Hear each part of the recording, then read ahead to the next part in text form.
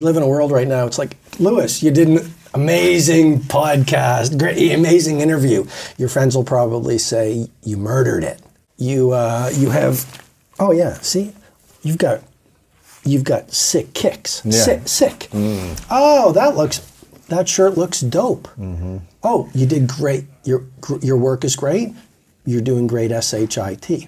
And if you just look at it, so many of us, we use the language of victim speak versus leader talk. Our words program our self-identity. This is just one way to do it, but it's like start cleaning up your vocabulary.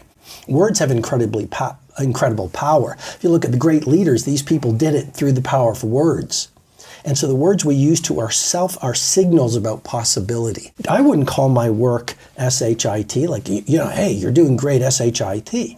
I mean, this is my craft. It's who I am. So I think words are very, very powerful.